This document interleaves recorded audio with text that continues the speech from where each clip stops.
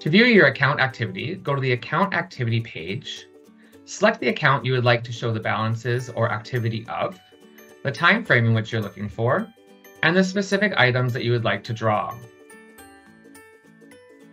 You can also download as a QuickBooks, Microsoft Money, Sage 50 accounting extensions, and others. Once you've selected the available options, click Search and your query will perform. This will bring up all the relevant details to the account. They will list them under the account information here. Under the account details, you'll see a direct deposit and pre-authorized debit form. If you're needing of a void check or a pre-authorized debit form for your employer or a direct deposit into your account, you can click this link and this will prompt a download that you can then provide to your financial institution or your employer. Thanks for watching the video. If you still have any questions, please reach out to our Member Service Center and they'll be happy to help.